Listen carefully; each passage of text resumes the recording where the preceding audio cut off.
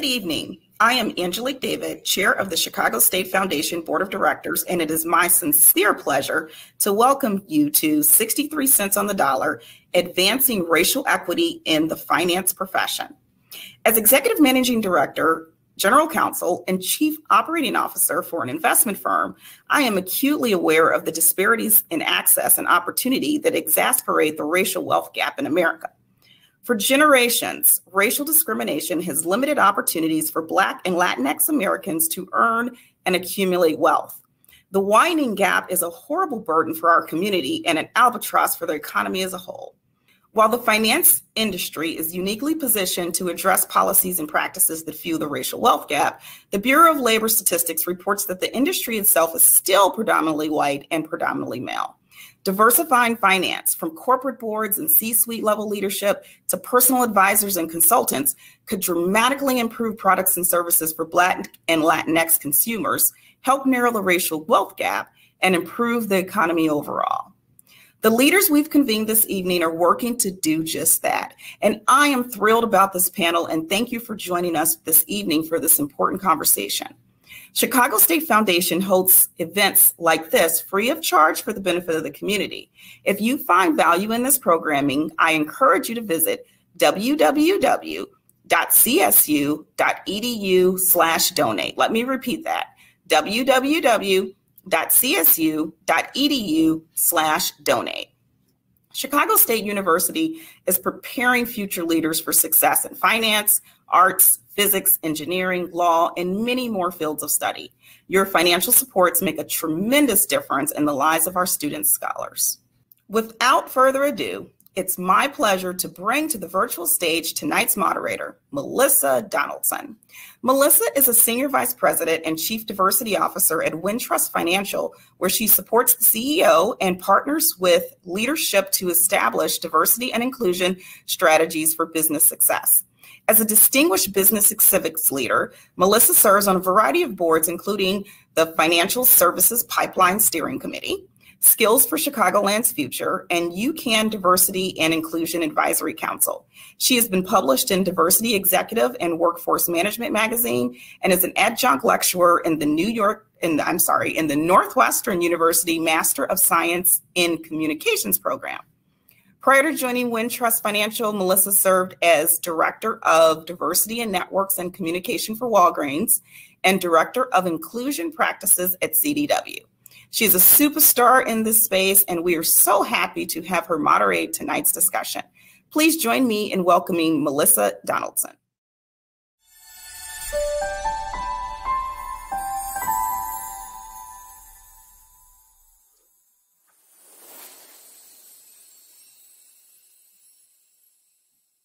Thank you. Thank you, Angelique. It's such a pleasure for me to join the group this evening, and I want to thank you and the rest of the Chicago State Foundation Board and Darius Hillman for inviting me to be a part of the program this evening.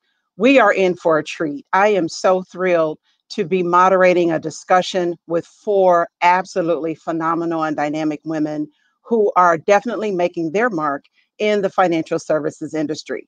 I have to say, an industry that even I have not seen a lot of individuals who look like me excelling the way that many of these women are, and certainly the way that Chair David just described as well. So I'd like to bring each of these panelists in, and then we have some questions that we're going to sort of chat through. This is a conversation, so we may dovetail in and out of many different things, but we all agree that advancing financial equity in general and advancing diversity, equity, and inclusion in the industry is of critical importance during these times and for always. So with that, I'd like to introduce our first panelist,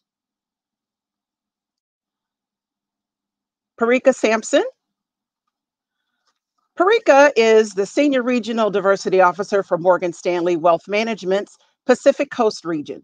Her responsibilities include driving diversity and inclusion, executing talent acquisition strategies, facilitating community engagement, and supporting business development initiatives across the region. Previously, she was the Regional Diversity Officer for Morgan Stanley in the Great Lakes region. And she also founded and managed Dearborn Consulting Partners, where she consulted on diversity and inclusion strategy and initiatives for Fortune 500 companies. Perika is an alumna of the University of California, Los Angeles, and she currently serves on the Los Angeles Mayor Eric Garcetti's Private Sector Task Force on Race and Equity. I also have to say Perika has been a personal friend to me, as we both served on the Financial Services Pipeline Steering Committee many years ago before California called her back home. So welcome, Perika. Our next panelist is Nicole Sams. Nicole is a senior vice president and sub-complex manager in Morgan Stanley's South Coast Complex. Personable and conscientious, her main responsibilities include helping existing financial advisors maximize the firm's global capabilities for the benefit of their clients, which are ultra high net worth individuals. We definitely want to hear more about that. Their families and their foundations, both in the US and abroad. Prior to her current role, Nicole was the branch manager in the Beverly Hills complex and a financial advisor associate. Nicole currently sits on the boards of 3 nonprofit organizations, the Williams Institute, Girls Inc., and the Santa Monica Boys and Girls Club. Welcome, Nicole. Our next dynamic panelist is Kristin Finney-Cooke. Kristin is a senior consultant at NEPC who helped to spearhead the NEPC Chicago office in 2010.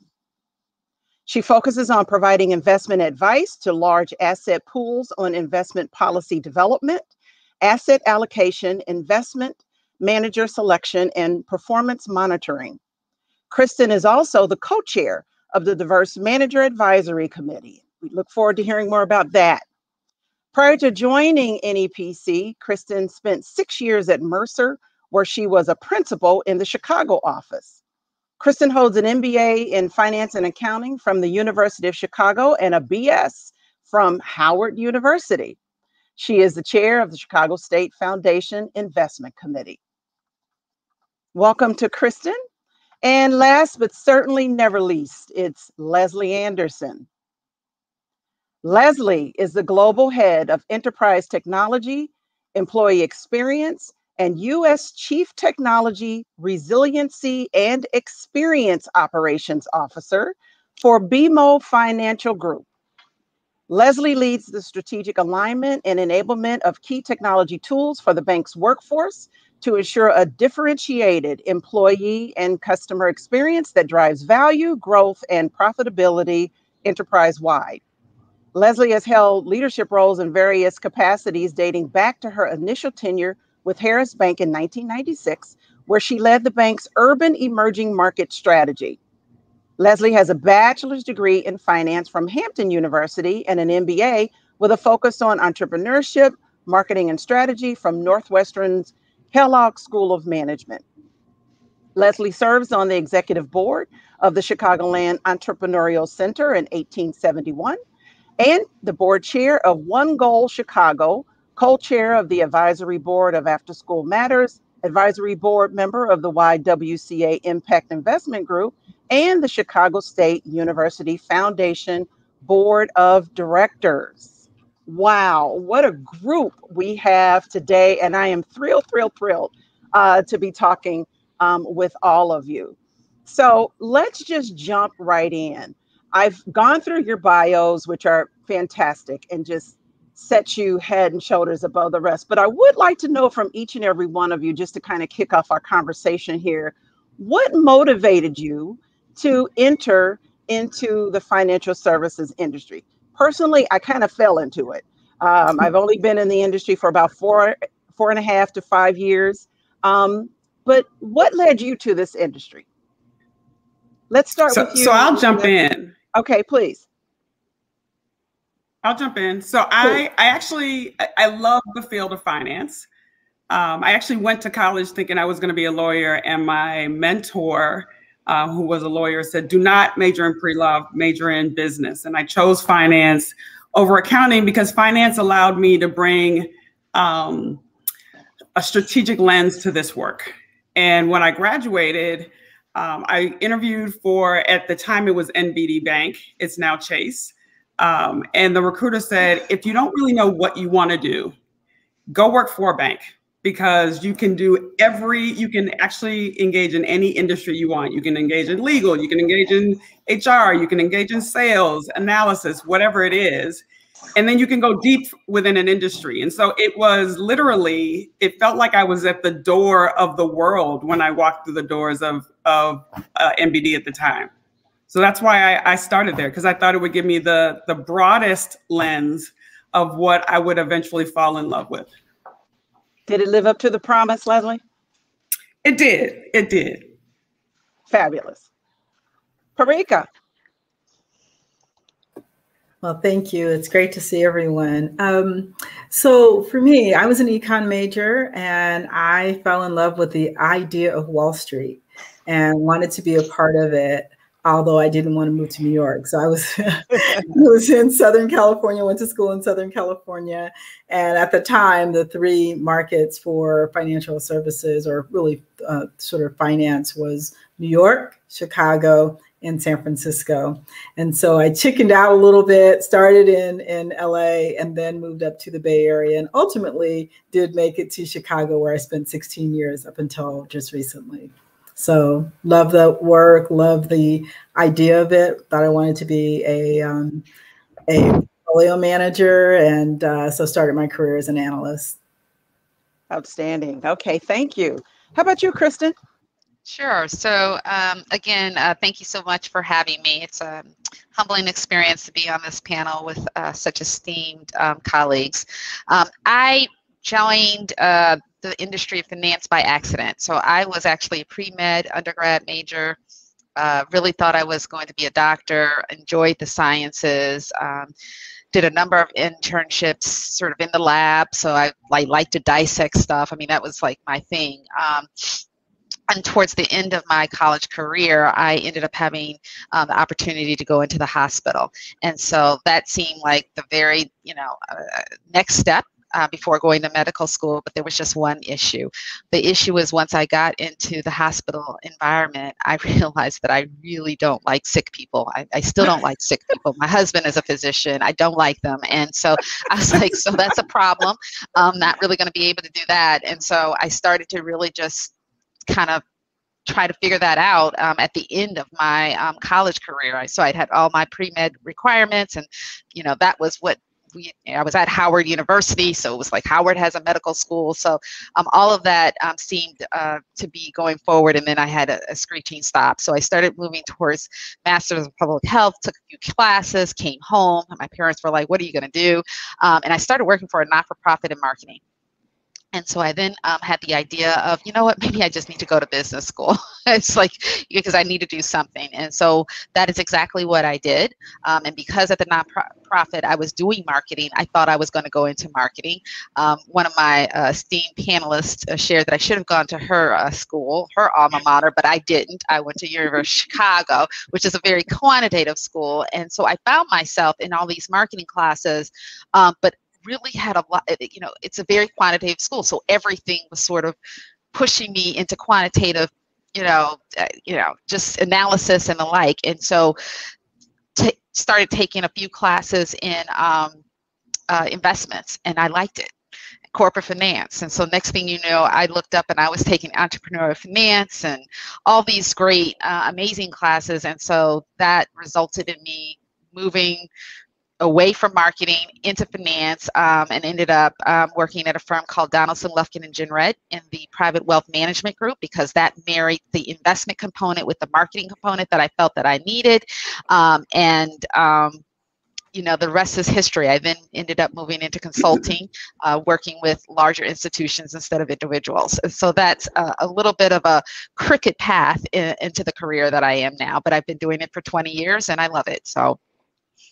As a fellow career lattice traverser, where you kind of go this way, that's fantastic. I think it's a lot that individuals can take away from it, that, don't have to be set on one thing. You should really keep our minds open. So how about you, Nicole? Yeah, thank you so much for having me. So I actually was a director of operations for a retail company, and then I wanted to go back to school, not unlike some of the panelists, and get my MBA. And in one of the open houses I attended, instead of it being a focus on corporate finance, it was more on wealth management. And so I had a friend that was an advisor at UBS. I sat down with him and he told me, how those practice, slow and steady wins the race. I took a huge pay cut, went to UBS as an assistant to a financial advisor, got licensed, and then moved over to Morgan Stanley. So kind of a roundabout way, but landed in a great place. And I love what I do. Excellent. Excellent. Okay. All right, ladies, you ready? Let's jump in.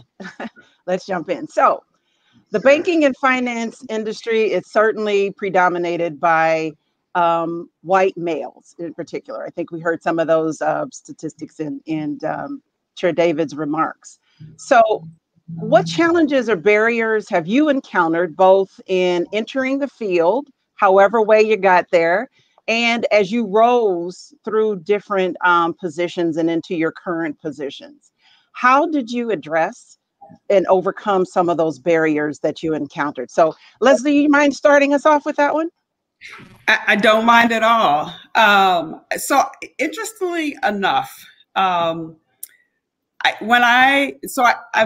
very cerebral. I get that from my dad. And actually my father was the first analyst on Wall Street. He worked for Bayesian Company, which is now Prudential. So I have a lineage of kind of breaking through some barriers. I decided that in order for me to learn how to navigate a white male dominated industry, I needed a white man to help me do that. And so my first mentor when I got to MBD Bank was a white Irish from the South Side of Chicago who happened to be differently minded. So he didn't see me clearly as competition. And he pulled me aside and said, so let me just tell you how this works. You are different. Leverage it. Lean into it. And I was coming up through the sales analyst program. So we were selling to mid-market companies. And he said, a lot of your peers aren't going to go to the South Side of Chicago. That's where a lot of our great businesses are, Leslie. You feel comfortable there. And so I had someone that was pushing me very early in my career with a face that we probably would never have expected to be my authentic self. Part of it, and he's still one of my mentors today. He said he bets on jockeys all the time. And that's how he's built his career as a leader. And that's how I don't know that I've other than working incredibly hard, which we know we have to do. I was the first one there. I was the last one to leave. I read anything that I could get my hands on. I pushed and I put myself in uncomfortable situations. I, raised my hand for goals that nobody else wanted. And I'm extremely competitive, and I let my natural competitive nature help to push me to success. I don't think that I broke all of them for sure.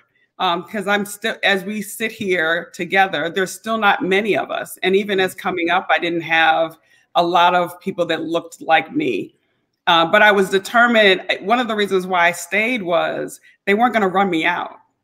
Like I was determined to say, I don't care what, there is a place for me. And I want people coming behind me to believe the same. Mm-hmm. What's so great about your story, and thank you for sharing that, is you got insights from what many folks would have avoided someone like that. They just would have said, I need to find the people who look like me, which is important and true. But what you described is you ran into someone who had cultural competence, who knew that you had a lot to offer and there's a way for you to excel that your peers just are not going to take advantage of. And that was probably some of the most priceless advice you probably could have got, especially just starting out. So, and my success didn't impinge on his. Yeah, he wasn't afraid of me being great at who I was. Wow, and that is rare. I absolutely know that. Yeah. So, if there was a T-shirt, I would put what you just said on it. Find people who are not afraid of you being great. That's Period. right. That's right. That's right. It's like, the pie is big enough for all. Okay. Anybody else have some thoughts they want to share about that? Yeah, my experience is very similar. I mean, so, looking for someone who looks like you, for me, I'm a little bit ahead of you all in my career and in age. And there weren't any women who looked like me. There weren't any, there weren't Black people, necessarily. Sometimes you're the one and only. And if it weren't for, a white guy who, similar to you, who tapped me and decided that he was going to pour into me and he was going to challenge me and he was going to make me do regression studies about things that he didn't even care about, just to push to make sure that I could do it. So, I think for all of us, we've probably seen people who didn't automatically, and they weren't using the words allies back there, but you look for your allies, look for people who care about moving the mission of the company forward and people with talent along with them. And so I think that is most critical. Don't be afraid to reach out to folks, to get to know people who don't look like you, who may not have similar backgrounds. You never know where someone, whether it may have a passion or a personal commitment. And so don't wait for someone that looks like you. Now, when you are in that seat and you are the person and you're the only, you're the leader or whatever, do not hesitate to take the calls of those people who are coming up behind you. That's the price we owe for sitting in the seats that we sit in now. And so that's, very similar situation though. And that would be the back of the T-shirt. Pick up the phone when people call you. That's right. That's right. Very, very good. That's just awesome. And any tips from anyone on approaching those sources, those potential allies? Any examples you can share?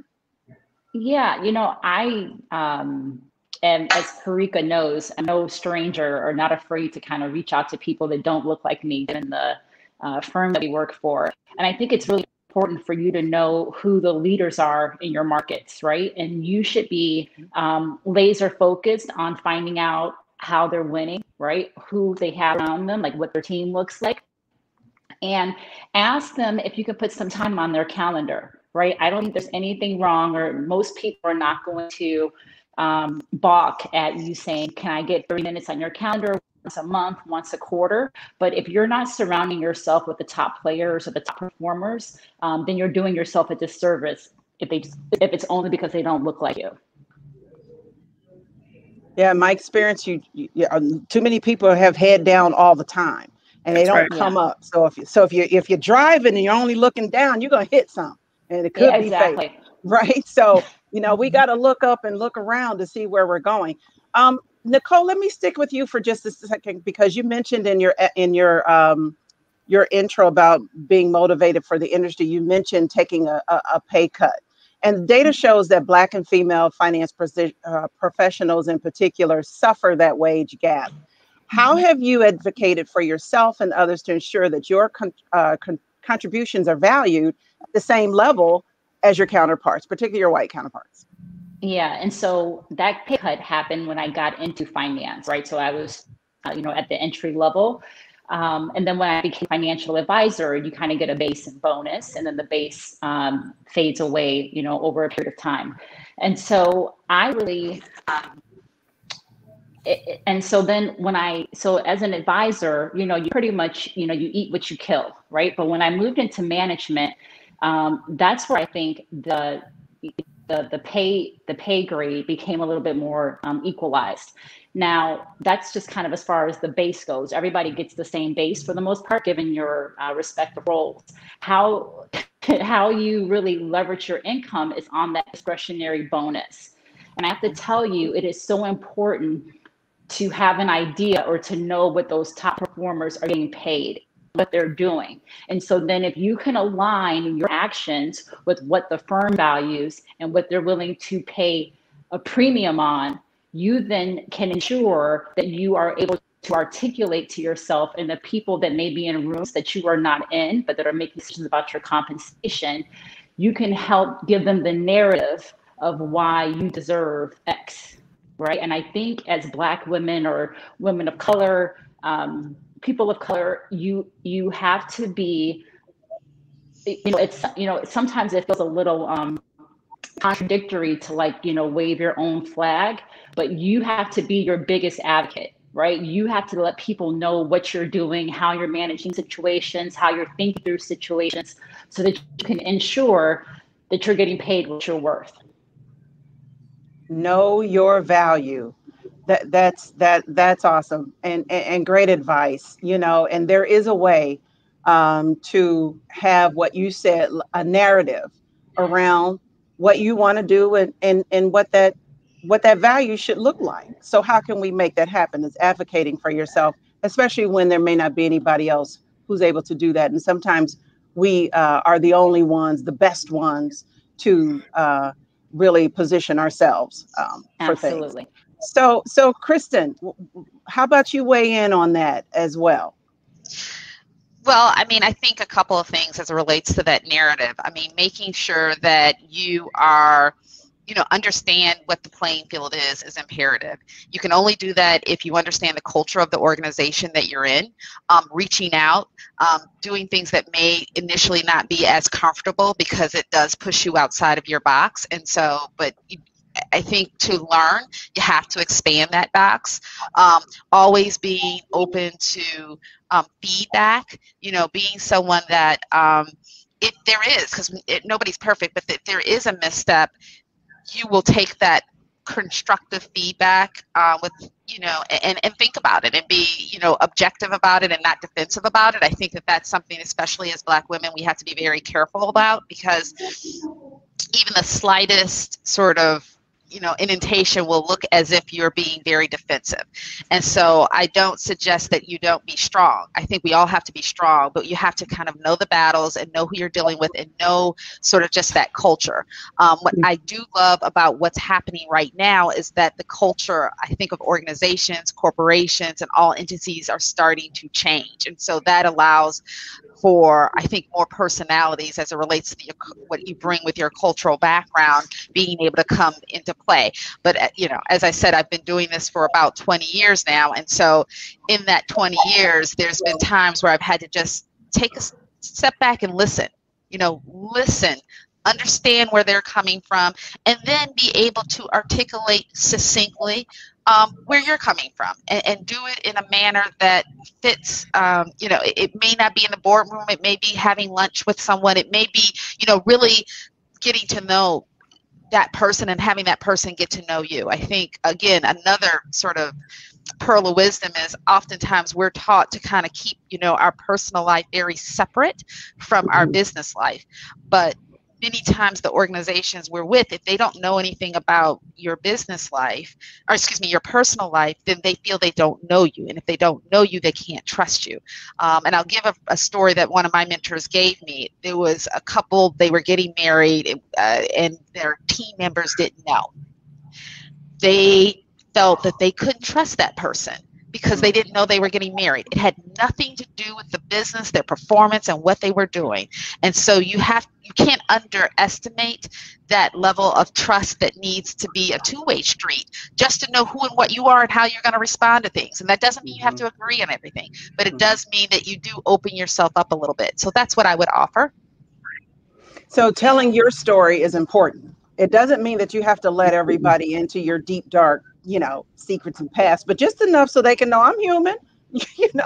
I'm human and I got good stock. Thank you very much. Melissa, can I jump in? Melissa, can absolutely. Please, Leslie, please.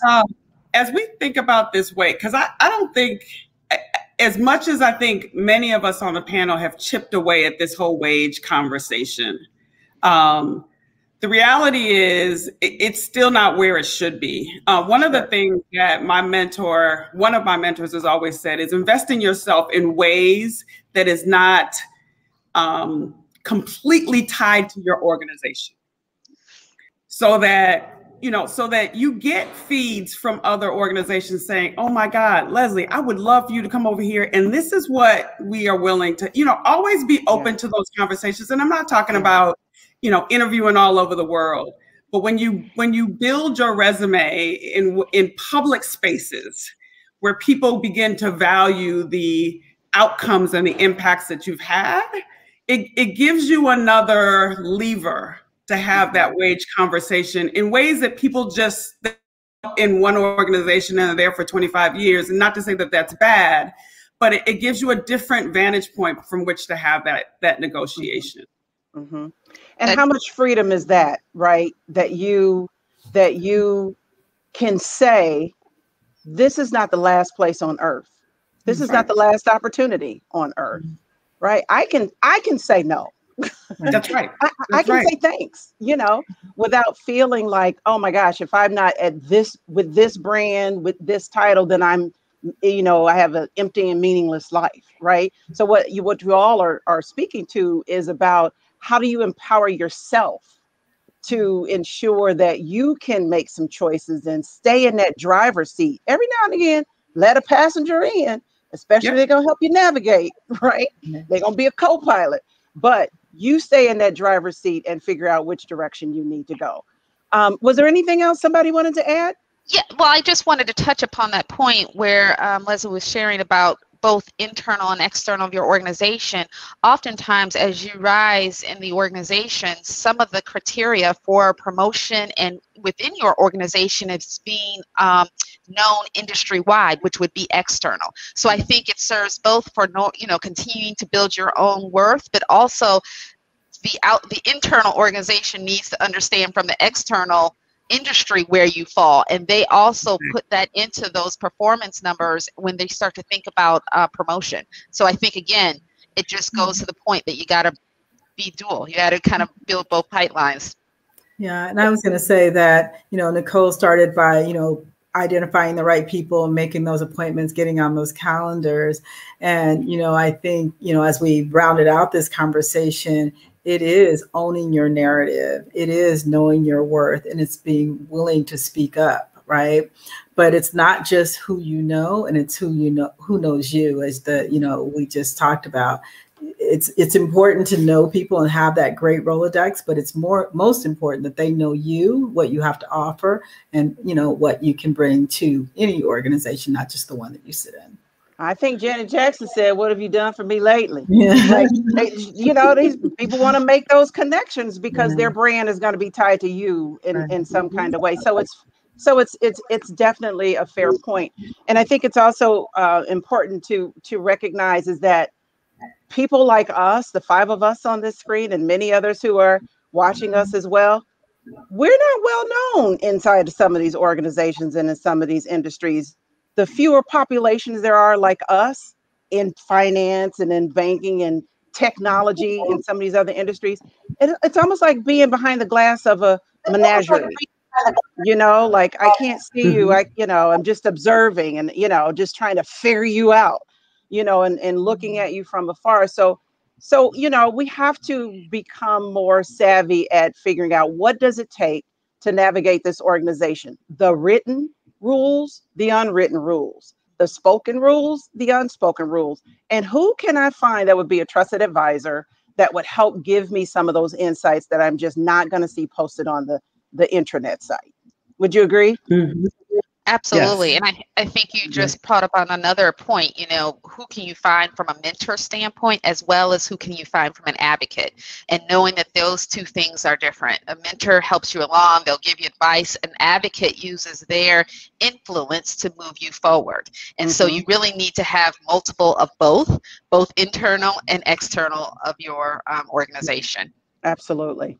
So do you think as an industry, the financial services and banking industry is doing enough? Are they putting enough intention on diversity, equity, and inclusion in very meaningful kinds of ways? We know that 2020 just,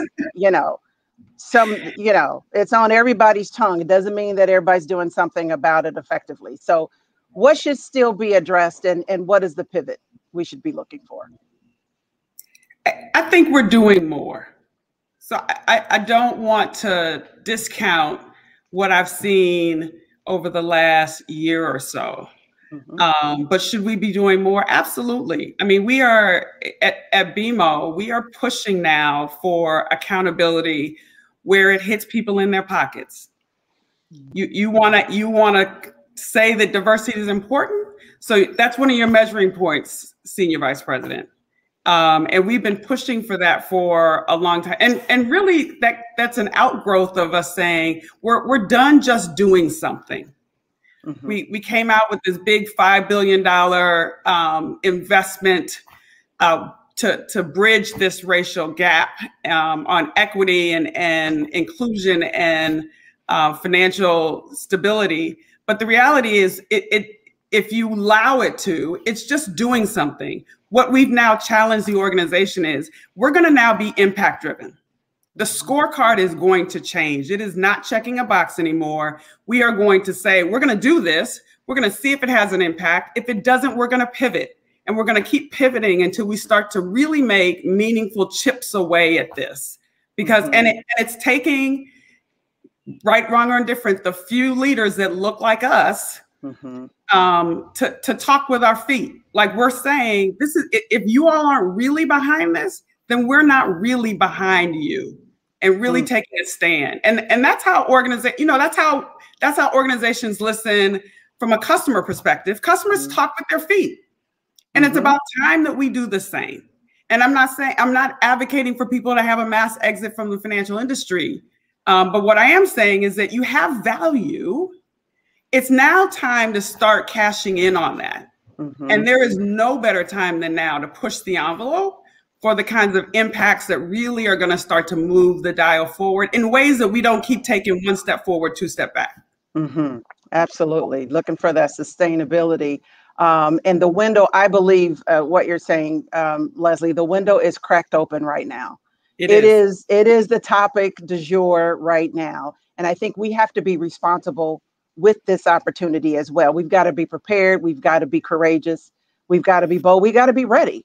We got to stay ready, more so than I think we were in the past. So let me switch gears a little bit, because I want to make sure that we address equity from the standpoint of personal responsibility in terms of wealth building. Because we know that the industry as an employer, the industry has some things that it needs to work on. But what are some thoughts around what individuals should be doing to address the racial wealth gap at the institutional level, at the personal level? What's some of the advice, Kristin, that you may be sharing with some of your clients?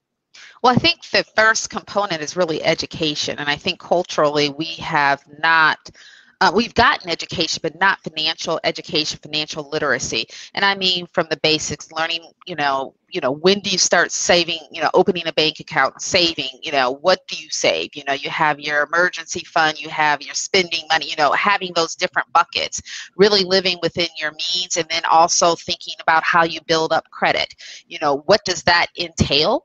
And I come back to just education. We can learn at all and every level. I mean, and for the youngest learners, little things like learning how to read the New York Times, learning how to read the Wall Street Journal.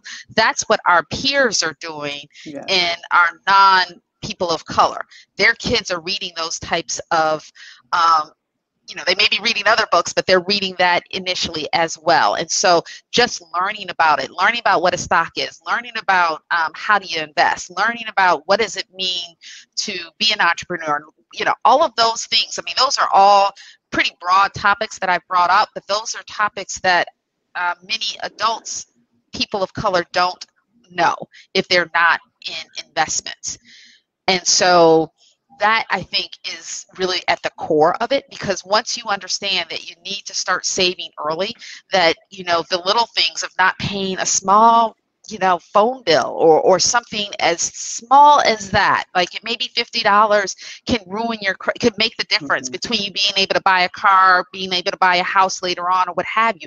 Those are the things that I don't think have been really across the board, I should say. widely understood. And so I just think that it's almost a whole overhaul, education overhaul of what is acceptable and what are the best practices that we should all be doing. And it's not about how much money you have. You can learn to save. If it's $20 a week, that is saving.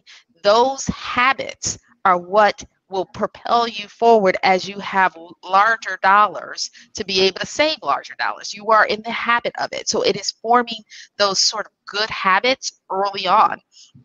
Teaching your children, okay, you want to buy X, you need to participate in buying X by saving your money, and then giving them an opportunity to earn money, whether it be chores, whatever the case may be. But there's all kinds of ways to do it on a very young level, all the way up to having training at a higher level. And so that's something that, I work mostly with institutions, but part of my business, a significant part of my business, is public funds. And the trustees in those institutions are not, that are making the decision, oftentimes are not trained in investments. And so it is my job to not just tell them what to do, but to bring them up the curve, if you will, so that they understand what they're investing in, why they're investing in, just the basics. I call it Investments 100, Investments 101, really to kind of prepare you to make the appropriate decisions. And so, again, there's a lot of ways to attack it. I just said a mouthful in these 2 minutes, but I do think the core of that is education. Yeah. Absolutely. And you can start small. I mean, like I say, I just entered into the industry 4.5 years ago, and it is such a wealth of information that is available that it's incredible. I think we have to get beyond the fear and the intimidation that goes along with, oh my God, finances.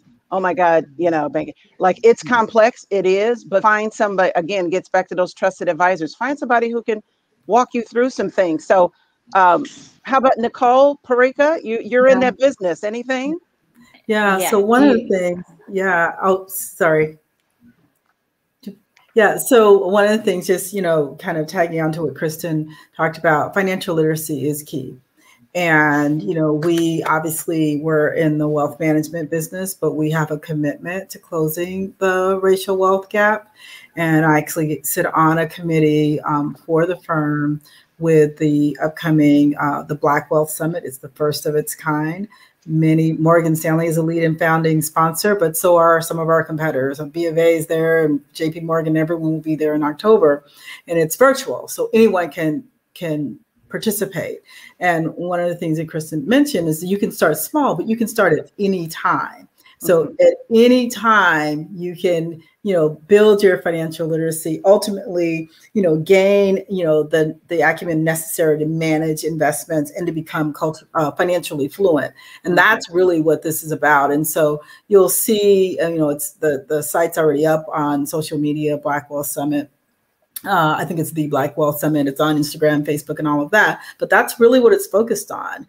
And I think sometimes you don't know, you can't find that trusted advisor. You just don't know where to start. And so starting somewhere, starting with, as you and I both know, having done some work with the Federal Reserve Bank, there are so many institutions that offer, financial literacy in some way. And I think that's really what's critical. And I think all of our, organizations in some way or another, we're pouring into the communities that we serve. And we do that either in, through sponsorship or in very tangible ways like these literacy programs. But I think that's going to be the savior for all of us. We know that, 2009, when many people were losing their homes, Black people lost their homes more than any. And 25% of the Black population lost significant wealth because of that. And part of it was, obviously lack of diversification, but also lack of education. And so that's what we're really striving for. If we're going to close that wealth gap, we have to do it through financial literacy. Yeah. At Wintrust, we definitely promote that financial literacy, financial empowerment, and financial mobility. Like, there's things that are available to individuals if they know where to look. So how do we lead them to that space of knowing where to look?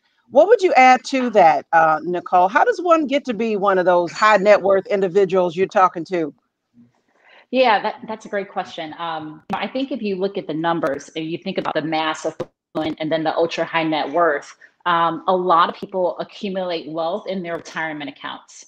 So if you get, you get your first job, your second career, third career, I think that it is imperative that you find out how much you can contribute to your 401k, what the company's match is, because if you're leaving money on the table if you're not doing so.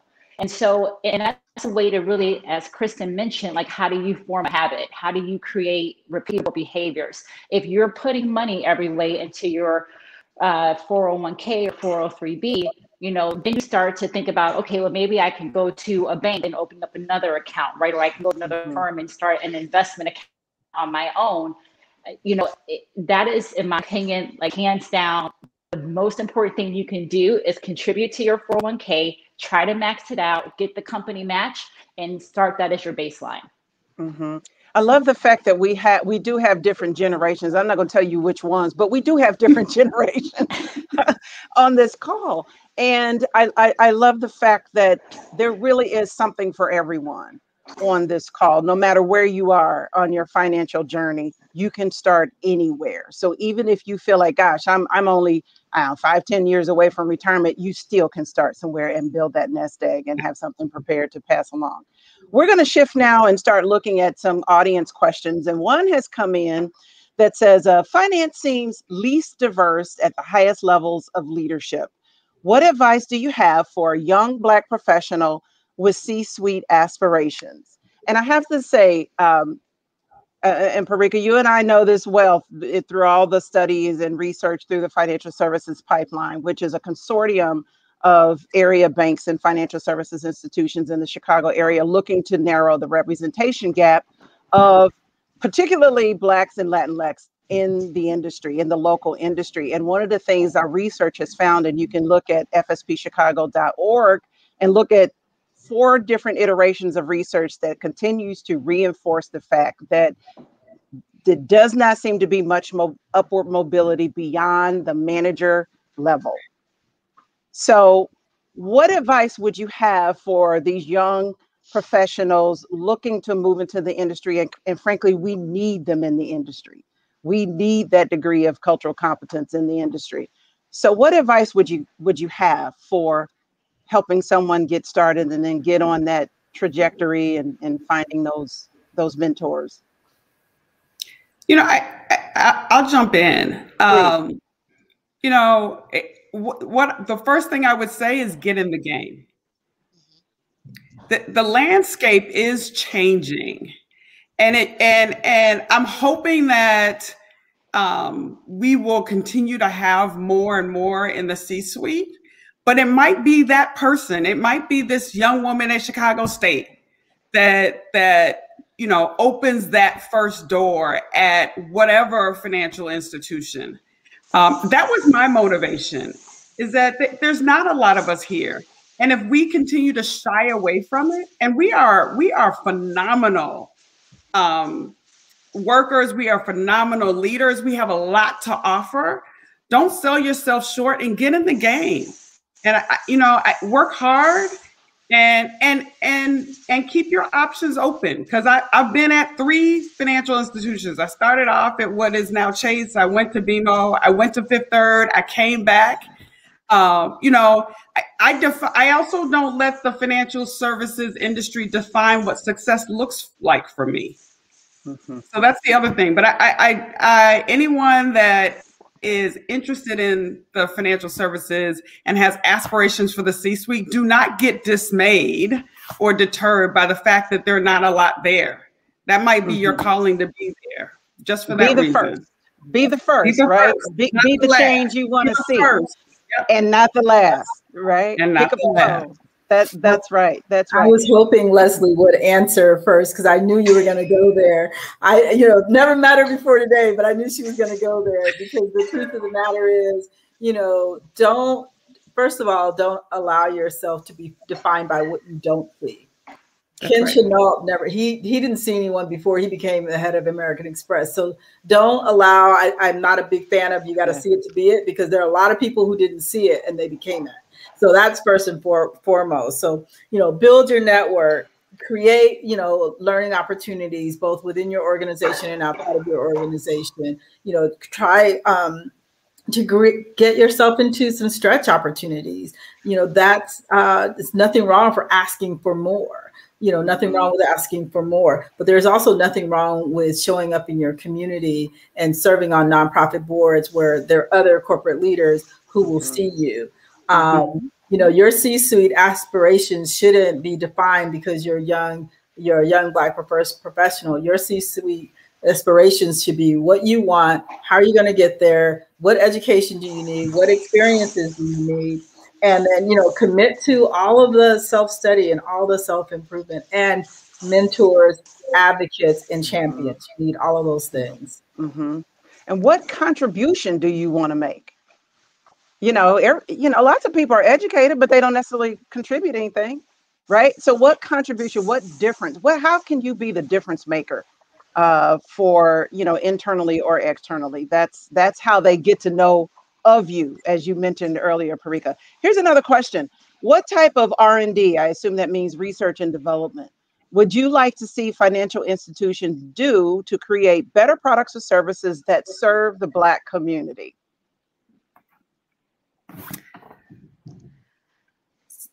Kristin looks like she wants to answer, so I defer. No? Well, go ahead. I have an answer. I'll follow you. So we only got 5 minutes. Why don't you go? Yeah, I'll take that. Or were you going to take Thank you, Nicole. Go ahead, Nicole. Yeah, please, okay. Nicole. Yeah, I was going to say,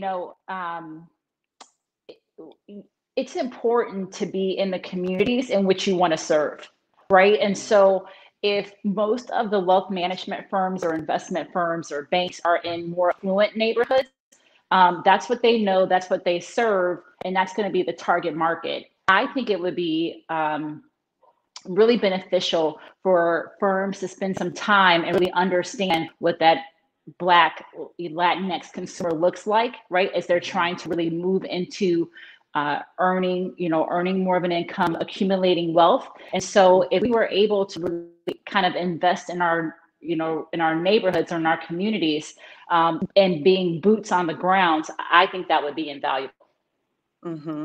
So home ownership is one of those, right? Yeah. Getting more people encouraged in the Black community to be homeowners and to position yourself as such. And as a community bank, Wintrust, for example, offers a lot of those opportunities to take those baby steps to put yourself in a position to become more, credit prepared, et cetera. So just start somewhere, I think, is what the resounding message and advice is that everyone. So from an R&D standpoint, would you say that the products and services are probably already out there? It's just a matter of figuring out which.